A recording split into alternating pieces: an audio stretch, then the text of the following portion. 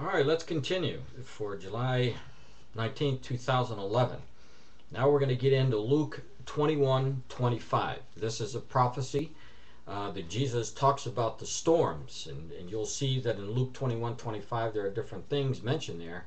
But I want to cover the storms and what we're seeing in the current events. Let me read what the Bible says, what Jesus tells us to look for in the last days.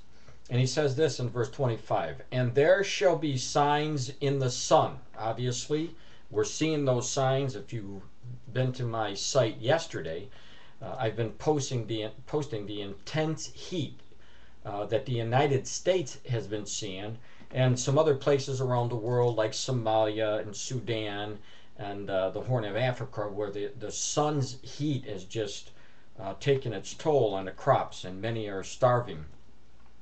But it goes on to say, not only will there be signs in the sun, it says this, and in the moon, and in the stars, and upon the earth distress of nations, with perplexity, the sea and waves roaring. Now, we know that the wind pushes the seas and the waves.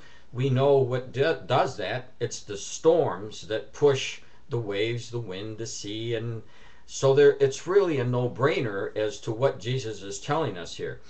Now, as the sun, we see in that same scripture, is going to have the signs in the last days, we know that the intense heat is melting glaciers and it's raising the sea level, and the scientists are coming out with all kinds of documentations. My book is loaded with the documentations, recent documentations, that show that the sea level is rising. So as the water rises and as the weather changes, then we see when the storms do come, these massive storms, then the water is elevated, it goes further on shore, and it does more damage. And as it does, notice in the scripture that the Lord tells us the nations distressed with perplexity. We've seen this in the past. We've seen this with the Asian tsunami. We've seen this with the storms that I've been posting. For example, huge storms in Indonesia, in China, the United States, in different parts of the world. And these are all part and parcel for the signs that we were supposed to watch. Now, let me post a news article from Science Daily that this was just a few days ago, July 15th of 2011. You can see it says strong El Nino coast.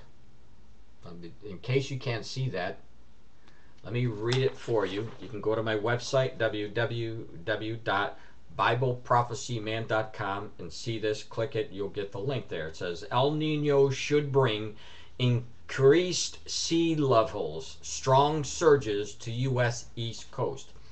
Central communities along the U.S. East Coast may be at risk at higher sea levels, accompanied by more destructive storm surges in future El Nino years, according to the new study by the NOAA. The study was prompted by an unusual number of destructive storm surges along the East Coast during the 2009 through the 2010 El Nino water. Notice the first thing that I want to point out here, that it talks about the unusual number of destructive storms. Well, in Mark chapter 13, verse 8, Jesus told us that these events were going to happen as a woman with labor. And so don't be surprised when you see that the storm surges are increasing, because this is exactly what Jesus told us was going to happen in the end times. It says the study led by Bill Sweet, PhD, from the NOAA Center of Operational Oceanographic Products and Services examined water levels and storm surge events during the cool season of October to April for the past 5 decades at 4 sites representative of much of the East Coast: Boston, Atlantic City, New Jersey, Norfolk, Virginia, and Charleston, South Carolina. From 1961 to 2010, it was found that the strong El Nino years, these coastal areas experienced nearly 3 times the average number of storm surge events, defined as those of 1 foot or greater. The research also found that waters in those areas saw a third of a foot elevation in mean sea level above predicted conditions. High water events are already a concern for coastal communities. Studies like this may better prepare local officials who plan for or respond to conditions that may impact their communities. It's already impacted many of the communities and caused these complex problems that Jesus told us were coming against or upon the nations in the last days. Now, if you've been watching the weather, you're probably very aware that we're starting to see these strange weather patterns, the weather changing in many parts of the world. Where it should be hot, it's cold. Where you should have snow, it looks like the desert. For example, in the United States, Oklahoma, Texas, drought conditions, heat conditions. Now, where we have triple-digit numbers in the week of July, this week right now, from which is July 19th, this whole week they're expecting triple digits all the way up into Montana. And this is unheard of. So listen to this article. This is an article that just came out. It's actually June 2011.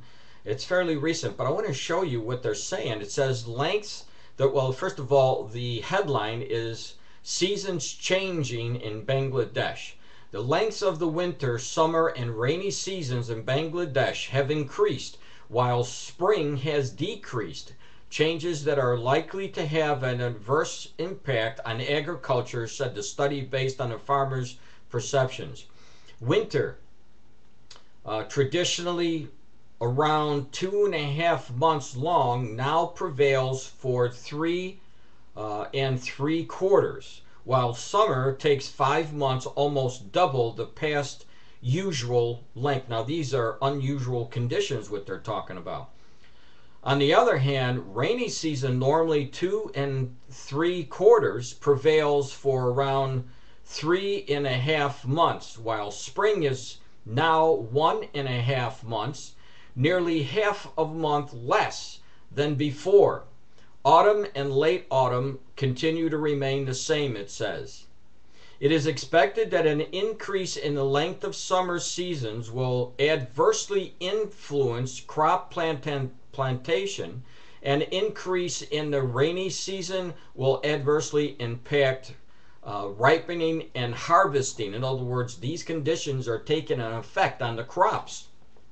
The study, a perception study, climate change and food security in South Asia, was conducted from October to November 2010, and 1,200 farmers, 300 each from Bangladesh, India, Pakistan, and Afghanistan. The farmers revealed their experience on climate change during the past 11 to 20 years, so it's a long-term study there. Consequently, poor farmers trying to ensure their food security cannot completely depend neither on farm outputs nor on the market, as food prices are volatile, he says. Now, this is going to go back to respect to what Jesus said in Revelation 6:6, where he shows us that in the last times people will be working all day long for a very, very small amount of food, enough for one person, a quart of wheat, for example, we see in the book of Revelation.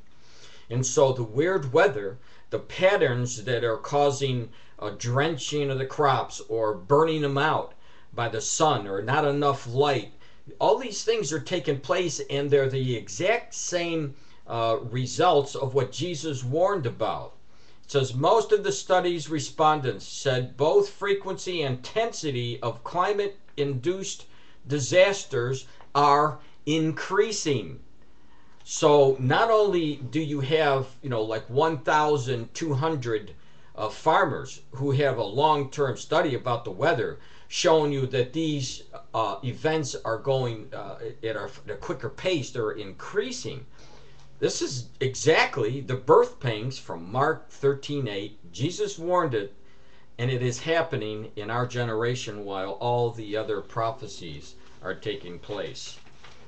Now here is another one I want to talk about. This is a prophecy. Actually, there's three of them. You can go into Hosanna chapter 4 verses 1 through 3, Ezekiel chapter 38 verse 20, and also in Zephaniah chapter 1 verse 3. Now all of those prophecies there that I just gave to you deal with the warning that the fish will die, the animals will die, and so the birds. This is one of the effects of the last days. Now, on my post at my website, if you go there, I have a link to my previous post, and it gives you every listing that I could possibly give that shows you a list of fish, birds, and animals dying. And it's a really comprehensive list, but these things are actually taking place. Now, what I wanted to tell you that for is because in this article, there's reasons why, for example, the fish are dying. And this article that came out, I'm not sure if you're going to be able to see it, but it says 2011 Gulf of Mexico dead zone could be bigger ever. You should be able, I'm going to hold it there just for a second. You should be able to focus there. But don't worry about it if you can't. You can go to my website. You can see it there. It says researchers from Texas A&M University have returned from a trip to examine the scope and size of this year's dead zone in the Gulf of Mexico and have measured it currently to be about 3,300 square miles, or roughly the size of Delaware and Rhode Island combined. But some researchers anticipate is becoming much larger. Oceanic Professor Steve DeMarco, one of the country's leading authorities of the dead zone, says the team of researchers joined more than 1,400 miles throughout the Gulf over the 5-year period, the first ever focusing on the month of June. DeMarco says the size of the dead zone off the coast of Louisiana has been routinely monitored for about 25 years, and previously research has also shown that the nitrogen levels in the Gulf tripled over the past 50 years during the past 5 years. The dead zone has averaged about 5,800 square miles and has been predicted to exceed 9,400 square miles this year, which would make it one of the largest ever recorded, according to the Louisiana University's Marine Consortium. So what you have here, you have depletion of oxygen in the water. And when this happens, you have fish, who's ever in that water, cannot breathe, and they die off. Now, do you find it interesting, at least I do, that it says these dead zones are increasing? Now, again, these are the signs of Mark 13:8, the birth pangs that Christ talked about. Not only did he talk about it in Mark, but he also gives us this information in another place in when you look in 1 Thessalonians chapter 5, where Paul's warning about the peace and safety. He is telling us that when you read that scripture, it comes as a woman travails with birth pangs. And this is what we're seeing, the birth pangs of this weird weather, the intense heat, the storms, the ice melting, rising the water level. And when we have the storms, we have the complex problems, more floodings, flash floods. All of these are signs of the times, and all of them are taking place at the same time. You have a choice. You can believe what the Lord says, or you can dismiss it as falsehood. But I would recommend that you would listen to what the Lord says, because he's doing what he can to make you understand that we're running out of time and he wants you in heaven. But the only way that you can get there is by accepting Christ as your Savior.